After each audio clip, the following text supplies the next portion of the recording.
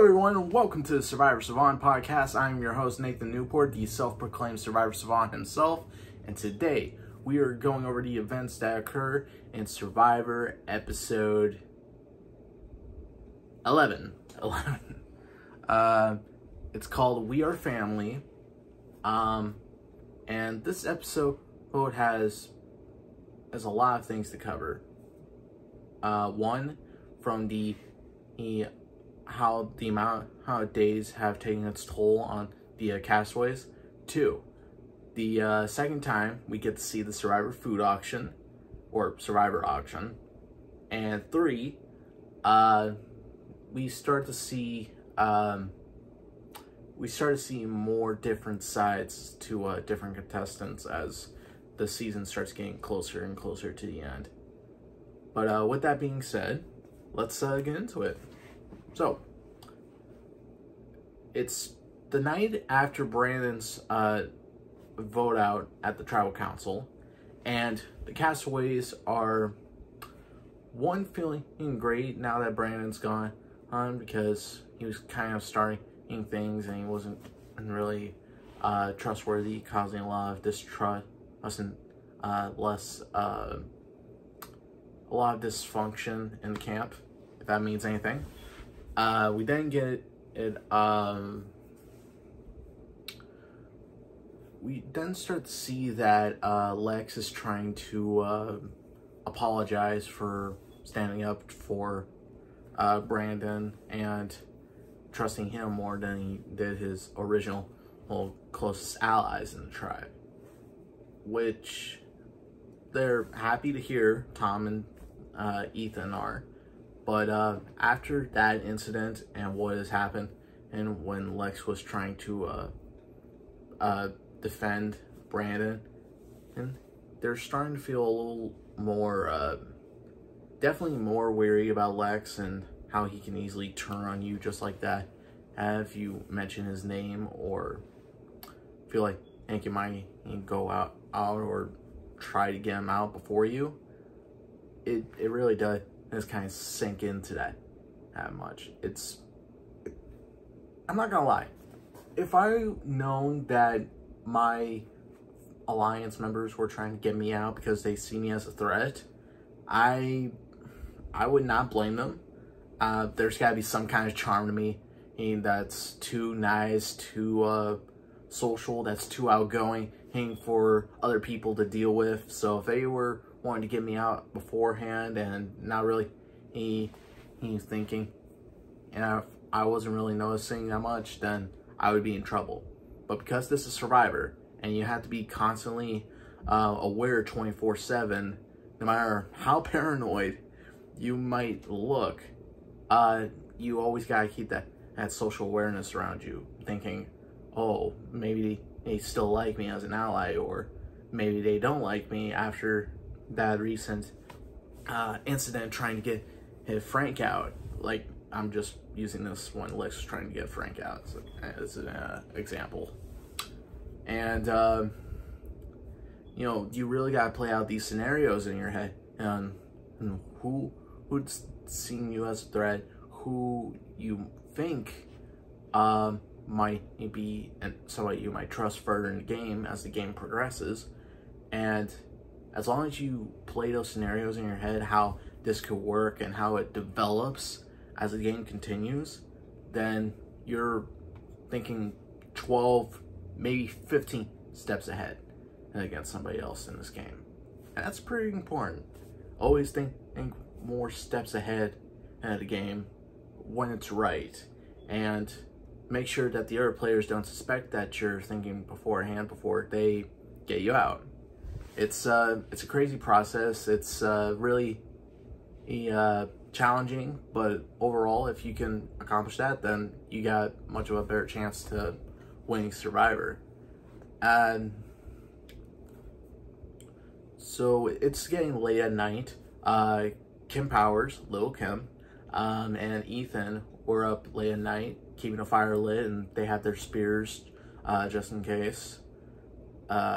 So it's been said before that their only protection And I say that in quotes because, let's face it, there's people behind the scenes, and they probably got like people trained with guns in the background, waiting to fire or warn shot animals just in case they come in close contact with the contestants. But their only protection is this thorny bush fence that they have circled around their camp, and that's the only thing that could prevent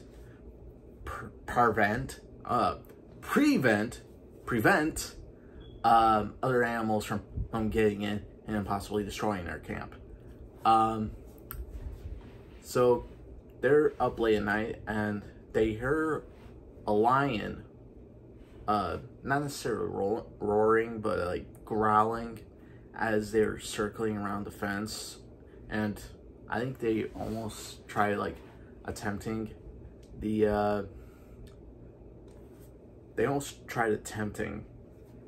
to jump the bush fence, but no success. That just goes to show that keep up to date on that fence, and you don't have to deal with lions. You know, you only gotta deal with keeping the fire lit and be on the lookout. And rightfully so, they were getting nervous, because if I was in a close encounter with a wild lion, I mean, I would definitely be nervous too.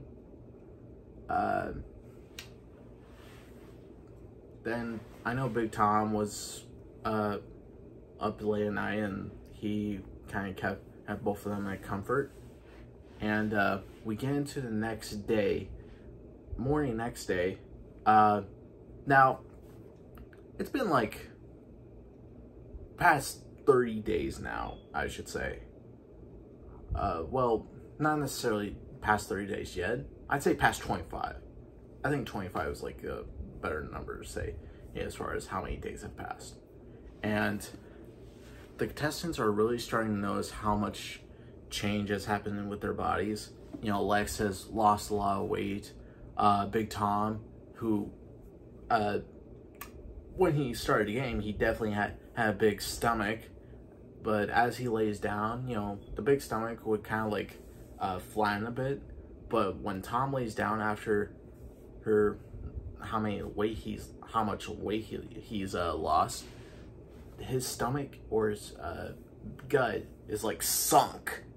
Like you can see like his rib cage. It's not like down to where he's like full skeleton now, but he's definitely down to a point where when he lays down and his stomach flattens, you could see like his rib cage. If I had like a skeletal structure system, I'm gonna show you, like, here's the skeletal system, and you notice here, this is where the rib cage is. This is where Big Tom lays down, and you could see where the rib cage is showing. Like, if I had like an anatomy chart to show you, I feel like I could have showed you what it would have been like. But I think the person who's definitely kind of had the most hard, I would say, is Kim Johnson, because her legs look so swollen. Like, I remember at one point she was taking her socks and shoes off, and you could see that there was like swollenness coming on her calf, and the rest of her foot looks like it's just like pale, or not necessarily white, but oh boy. And she was poking at her foot too, and she poked it hard, and it just stayed there. Like, the skin didn't like rise back up or anything. Ugh. Holy cow. I would hate to be going through that at that moment. And it doesn't actually make things better when they have to deal with the food that they've been eating, which has mostly been consistent of corn. Yes, corn. Very tasty. So they've had like 3 things that's consistent with corn. One is gruel, which can be made with like corn maize or corn flour. And then another thing is this like watery soup. that has corn nibs in it. I'm like, ugh. And another thing that they sometimes do, which is somewhat better, but it's not like popcorn, you know? They do cook the corn kernels on a skillet, and some of the corn kernels burn, but it's not gonna like pop into popcorn. It's not gonna do that. So they just eat it like that. And some parts of it get stuck in your teeth, and I'm like, this is why popcorn's not normally like a big snack thing for me all the time. I mean, I have popcorn occasionally at the movie theaters, but if you want to get like a good snack option and for me to eat, it's gonna be honey mustard pretzels. I prefer either Snyder's of Hanover or Dots. I like either one of those, although I do like the Dots more. I'm sorry, I used to be a Snyder's of Hanover person, and because I love the flavor of the honey mustard or one that they got, but it was a little too anytime I try to snap into it. I don't know if they made them more crunchy lately, but if you try breaking it, it's almost like you're attempting to like break it, make your tooth. I could be wrong. Maybe they've changed since then. I could be wrong. I would definitely have to give those another taste. But yeah, when it comes to having honey mustard pretzels, I'm more of a Dots home style pretzels kind of person. But anyway, enough with the talk about food, because this is just getting us into what's coming up next. Ladies and gentlemen, you love it, you are gonna have it, sold! It's the return of the Survivor auction. This is the second time that this has appeared. The first time ever appeared was last season in Survivor Australian Outback. Now this time, instead of regular US money, wait, did they use regular money? I think it could have been regular US money, I could be wrong, last season. But this time they're using African currency. In this case, it's shillings. Now, they're each given about 25,000 in shillings, which I think 25,000 in shillings is the right one, because 25,000 shillings is like equivalent to 250 shillings. I mean, I'm not a currency or a money guy, but I try to learn how currency works in this world, and I'm having a hard time and trying to keep up with my own money at this point. But nonetheless, so they're each given 25,000 shillings, and items will be in bidding increments of like 1,000 or 100, and Jeff will present an item, and they have to bid on it like any other regular auction would work. Once you want that item, you have to bid the highest number. Whoever has the highest number will have that item. So if you really want it, bid higher. And once he says going once, going twice, sold, you get that item. Now some of the items are going to be covered too, so you don't know what you're going to get. Who knows, you might get freaking like cow's blood again from the one challenge. Luckily it doesn't happen in this, spoilers, I'm sorry.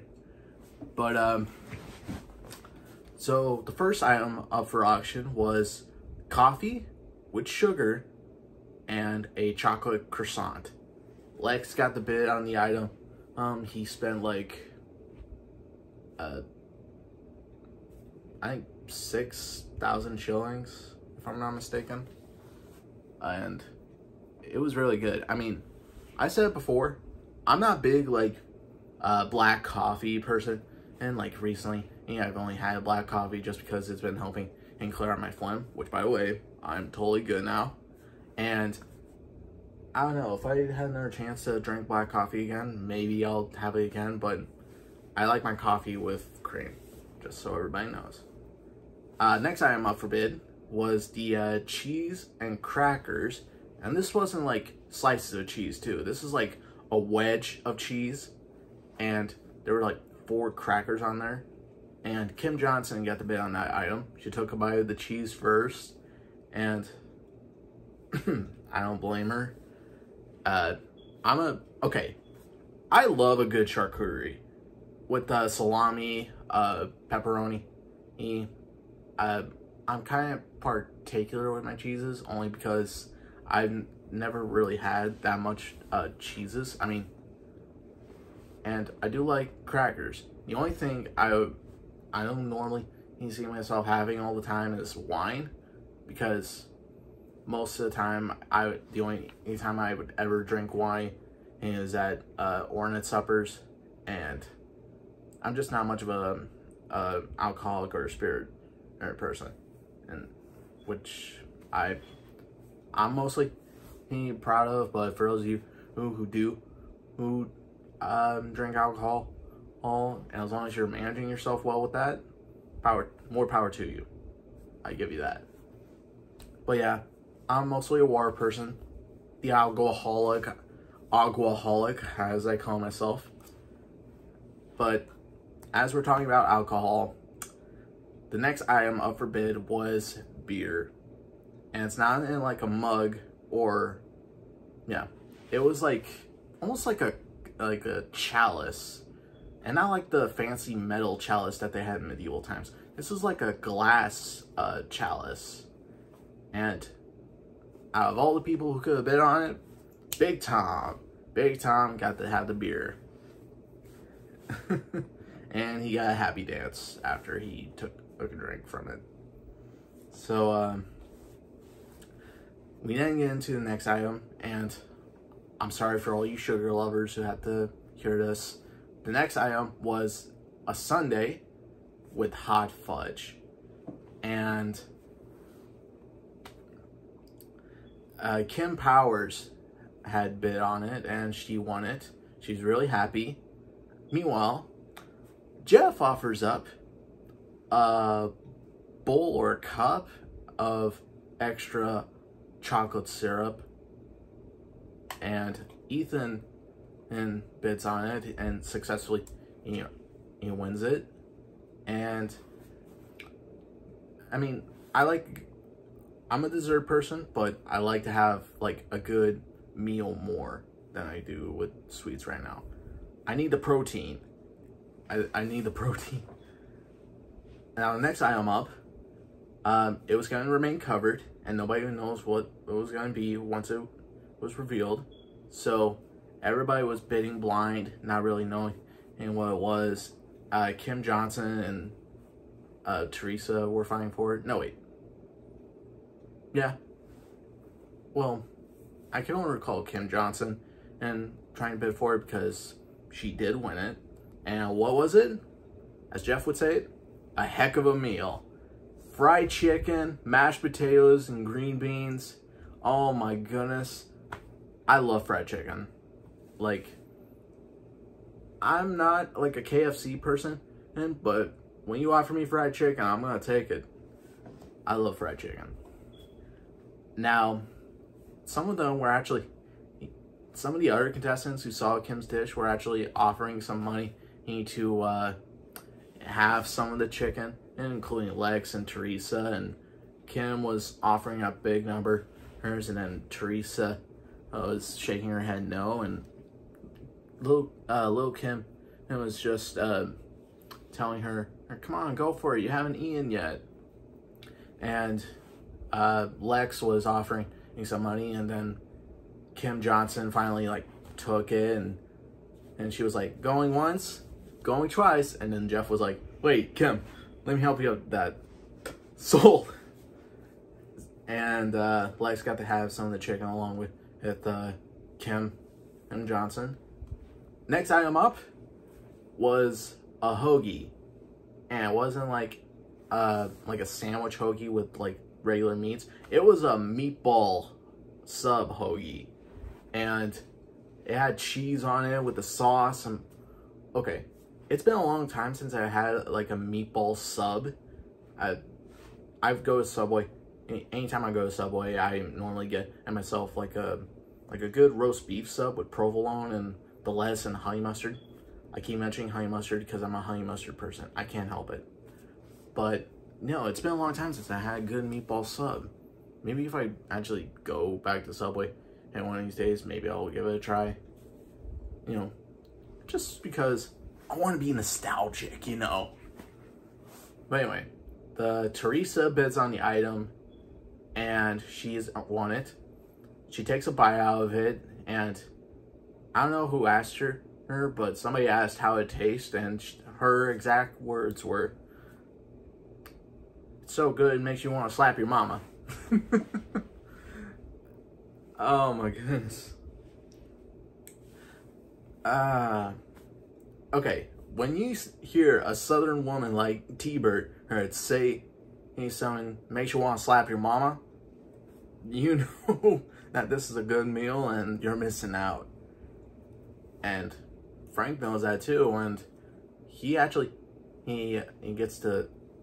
splitting the meal with Teresa, or Teresa splitting the meal with him, to be more accurate. Now, the last item up for grabs was going to remain covered. Now, Tom was wanting to buy this item, so Ethan actually, just split it. Just split the money, and they get to split the meal. And Big Tom was able to get the item, and oh my goodness. So, what was underneath? Jeff was like, "Alright, Big Tom, I hope I didn't do you wrong." And Tom looked underneath the, like, lid or cover of the item, and he was like, "He did me wrong! He did me wrong! I hate you, I hate you! I'm gonna kiss you!" Because the item turned out to be like a full breakfast plate. Like, there were pancakes with butter, eggs, and bacon, and with maple syrup. And then Tom, he liked Ethan and for letting him get the dish, and he knew he was gonna let him eat the bacon because he's a Jew and he doesn't eat pork or ham, which in retrospect is kind of offensive to the Jewish community because they don't eat pork. But Ethan kind of doesn't take any harm to that after, or everybody thought it was insensitive and shouldn't be brought up, but Ethan finds no offense to that. You know, he sees Big Tom as like somebody who jokes even though he doesn't mean it. Like, he knows Big Tom better than that. So he's shrugging off and he had a good attitude about it. And then Big Tom and Ethan got to share the meal. Of course, Ethan didn't eat the bacon. He got to eat the eggs with the pancake, eggs and maple syrup. Oh my gosh. I'm definitely going to be needing food after this episode. So that's the end of the auction. Everybody's left full and happy. Everybody got food. Some got to split it with others, and, you know, everybody loves going to the Survivor auction for food. Now, we are fortunate enough to see that nobody is dealing with any stomach pains after or eating those meals. You know, everybody was also, again, on the fence about Big Tom's comments about telling Ethan's a Jew and he doesn't eat pork and all that. But, again, Ethan takes no offense to it. And then we then get another scene where Big Tom is playing checkers with some of the castmates. And there was this, like, makeshift checkerboard with different rocks painted a different color, like red and yellow. And surprisingly, Big Tom is showing that he's not just a regular good old boy from Virginia. Like, he's not that stupid. He knows how to beat people in checkers, apparently.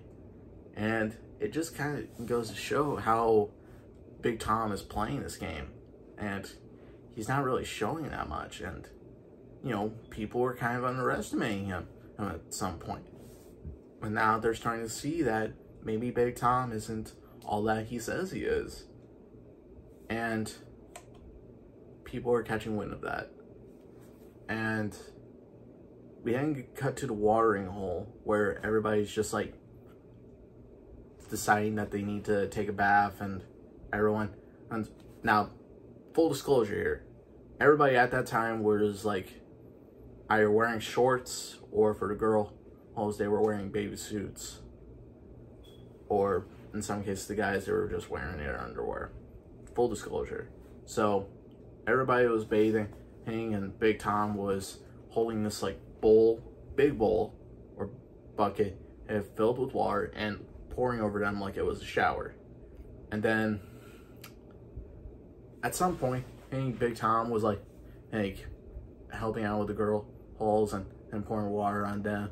And oh boy, I'm not gonna say too much, because we know that Big Tom, he's a good old country boy, that does a little harmful stuff and sometimes gets away with murder by getting away with helping a woman shower her. And I'm gonna stop talking much further because it almost makes me uncomfortable to talk about it. But Big Tom, you big old dirty dog.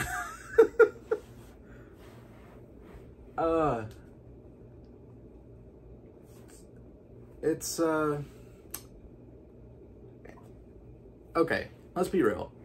Everybody can normally be really uncomfortable on the fact that they're all at the same area where they're all bathing and trying to get themselves clean, and normally you'd be very sensitive about having your own privacy and making sure nobody sees you and while you're trying to clean yourself up. But apparently after the last few days that they spent each other, they don't really care that much anymore, and they seem to grow closer now. So they don't mind, and they're more than comfortable than with bathing each other, her and washing in herself also in front of each other. They've come to close that they've become like a family now, which in retrospect, from Ethan's point of view, is what makes this game hard, because you've grown really good with these people, and you've really found a lot of connections with them. You really enjoy their company. But this is still a game for Survivor. This is a game of Survivor. It's a game for $1 million, and one person has to be there at the end to win it all, and it can't be all of us. So as much as it breaks my heart, we still have to go through the phase of voting each other out, which makes the game such a difficult thing. You know, you really have a good time with these people, but you still need to play the game. I know a lot of people back at home and watching it and it's going, man, this game is easy. I don't care about these people. I can win this with no emotional connection. And I got this hands down. I'm like, okay, we'll look forward to you bursting into tears after you vote somebody out, or when somebody you felt closest to gets voted out. We'll see. I'm not sure how well I would do if somebody I was very close to got voted out. I myself, you know, I was born an introvert, being autistic, and I find myself to where I can be more comfortable around people and really express myself as far as what my hobbies are, what are my interests, and really show them how awesome it is to like be around people with such different backgrounds and different hobbies and different interests. And I'm more comfortable with that now, and I'm not afraid to like talk to them about different topics. I mean, two topics I know I'll never talk about with people though, or politics and the news, because I don't like, it's a real crowd, it's real downhearted, and I don't know, I feel like it would just like ruin in people's days. So the less I hear about that stuff, the better. But anyway, but yeah, I feel like, heck, if I was somehow able to connect with people and be able to bond with them over a certain topic, then I can say for sure that I may have been born an introvert, but I've grown since then and become such an extrovert. And I feel like that's what it would be awesome to see if I was on Survivor. Knowing that I'm normally seen as somebody who's very introverted and shy and doesn't really talk that much to people, to now being seen as somebody who's easy to talk to, easy to communicate with, and really get that connection with people and get people excited about that stuff. I feel like, heck, if that was my game on Survivor, I feel like that would be the best story ever to end my game. And knowing that if I was on Survivor to be the first person on the spectrum to win, I can guarantee you that's what would make an awesome season. But anyway, we gotta get back into the game now.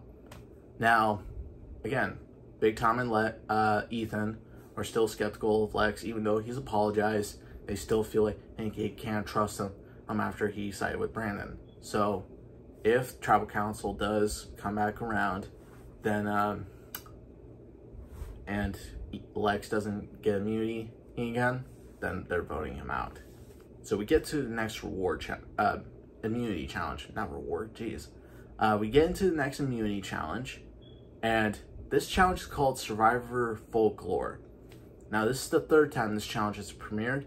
The original time it premiered was back in Survivor Borneo, the very first season. Now, this time, the folklore is about the African rituals of a warrior, from birth to death, the warrior's journey. Now, I'm not going to recall all of the events that occur with this, because they might be a little sensitive to some viewers or listeners of this podcast. But here's how the challenge works. Once Jeff has told the story, they're each given the staff with different tribe with different colors on it. There are like 7 in colors with the staff on it. And here's how it works. At each station, and there are 7 different stations where they'll have a different question. Now, if those stations are being used at the moment, you gotta let the other castmates know by putting this like rope guard on it to signify, hey, keep out, somebody's using this area already. Now, there'd be a question referring to one of the scenes or things that have happened within the folklore. And there will be 2 answers, one true, one false, in the form of ostrich eggs. If you get the correct one once you've guessed what the answer was, you take an ostrich egg and break it, and if you get it right, inside would be a colored leather strip that you must place on your staff in the right area. If you get it wrong, you get nothing, you gotta go to a different station. Once you have 5 colored leather strips and you have them tied at the exact place where it is on your staff, first person back with 5 leather strips on their staff wins immunity. Now, I'm going to try my best to recall not every, but some of the questions and answers that were in the Survivor Folklore Challenge. Now, one was a question where what is the best time to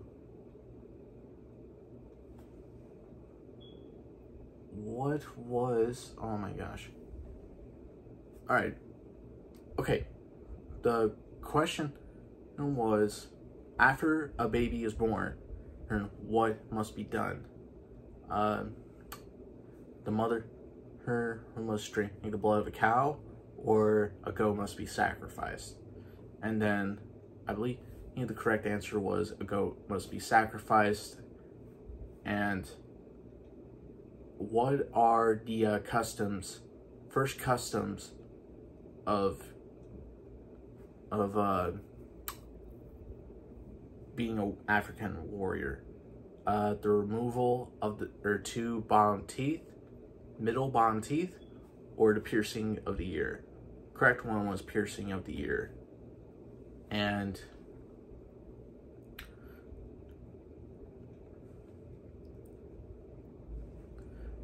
I think those are the only two I can recall at the moment, and the ones that I can't recall, but I can't figure out the answers right now and tell you guys, they're in there, but I'm not gonna I don't want to stumble or mix up information, because it's really important that this information is recalled correctly. So I don't want to waste my time and giving you guys the wrong information. So with that being said, we get into the challenge a lot further. Big Tom is having no luck. He's getting most of the answers wrong. You got some contestants that get the answers right, like Kim Johnson to Ethan, and then Teresa and Ken and Powers. Even though they got some right, they do get most of them wrong. Then you got Frank and Lex. The two of them were getting the most answers guessed correctly. When it was coming down to who were getting the most letter strips and who got them correct and placed properly, Lex was at that point where he was done until one of the letter strips fell off his staff. And as Lex was coming back to the center of the challenge, he was showing Lex, Jeff, his staff, but he didn't realize he's missing a letter strip, and Jeff told him he has to go back for it. It's crazy. It's really, it's a lot of pressure, and Frank was just getting his all finished up, and then Lex found his letter strip. Now Jeff told him he has to have it in the correct spot in order to win. And after untying it and retying it properly, just as Frank was coming out, Lex again wins immunity. Now Lex is safe at tribal council. He's not going to go home. And that just leaves the other 6 to have to worry about being sent home next and being the 3rd member of the jury. Now we cut to day 30. And we wake up and see Frank enjoying the sunrise. He's here in Africa. Now it's honestly a really beautiful scene. And you could have this as a background on your computer screen, or even the background of your iPhone. It's just really a really beautiful scene to witness. And if I was there, I would absolutely take a picture of that, because I want to remember that for the rest of my life if I was there. But something in Frank was really feeling more humble and grateful that he was more alive, and we don't really get to see that much emotion coming from Frank, which is honestly a good thing. Not that he doesn't show emotion all the time. It's good that Frank's showing emotion, and he's enjoying this really sentimental moment. And then Frank decides to talk. And if you know Frank, he doesn't really have a lot of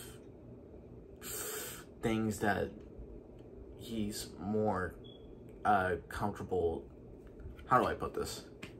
Frank likes to share things that nobody normally would never share.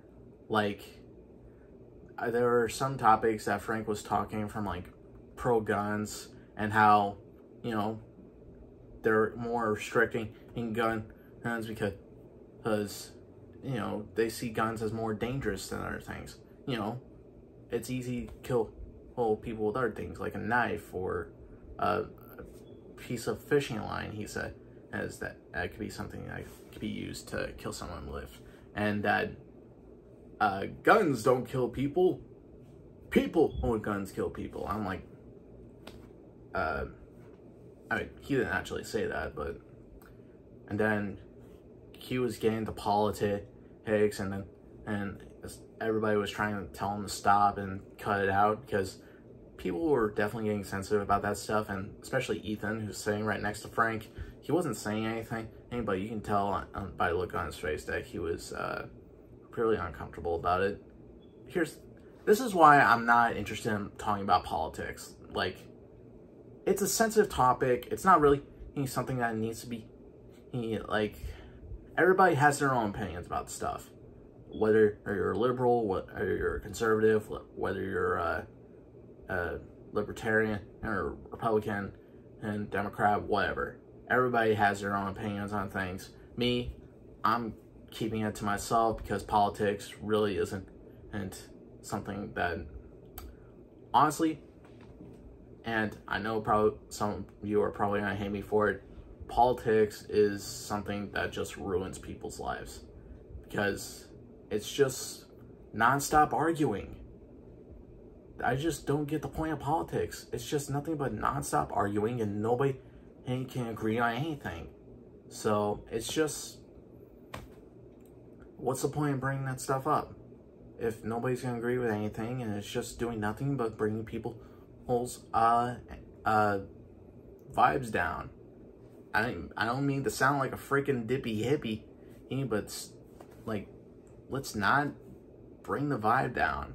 Like, let's bring it up more and stop talking about how stuff that's more like a party pooper. But anyway, that's my thoughts about that stuff. Now, Teresa is taking notice of this, and she really wants to see her and Frank stay longer in the game. So even though Frank's got his little deal that probably ruined his game, she's still gonna try her best to keep both of them around. And she tries to put the target on Ethan, who's definitely seen as like a charming threat, both socially and physically, because he has done well in challenges. He's gone along so well with everybody. Like, there's not a bad thing you can say about Ethan, which is why he's such a threat. And if he stays around longer in the game, you know you're gonna have trouble. So she was definitely bringing those points up. And whether or not, I know that Kim Johnson, she made an alliance with Ethan, and they have trusted with each other since they've been on Baron. And it'd be hard for her to do that. So as much as she knows that it's probably best for her game to have Ethan out, she's not going to do that, because she has started a pact with him, and she's not going to break it anytime soon. Which, by the way, you would definitely want an alliance partner. I know people nowadays on Survivor, they're like, if I got my ally now, that would be a bold checklist move on my Survivor resume. And I'm like, okay, do bold moves, okay, but, you know, you're hurting your friendship that you made with someone else. So that's, I don't know. I have different reasons on why that's pros and cons, but I'll get into it another time. But we get into Tribal Council. Now, we have the two jury members sitting over there, and everyone at Tribal is more talking about loyalties and allies, and who they consider to be trustworthy, and who would they rather keep around longer in this game due to how much they like them. Now, we can already kind of tell where this is going from here. And unfortunately, after Frank voted for Kim Johnson, everybody, and sadly, including T-Bird, who admittedly she tried to help save, but she knew that she couldn't defend herself as she had voted or sided with Frank. She had no choice, and she chose to write Frank's name down, which led to Frank being the third member of the jury and voted out of this game. But we get another sentimental moment from Frank, thanking his wife and his kids for letting him be on this journey. He's proud to be either her husband and their father, and he's thankful for this journey, and he's glad that he's got to live it. So I know Frank's had his moments where he's been all serious and more business and more personal, or trying to be like a class clown or all that. But he's had moments where he's definitely stand out as somebody anybody would like. Like I said before, he's like a younger version of Rudy. You know, everybody, he's got a Rudy.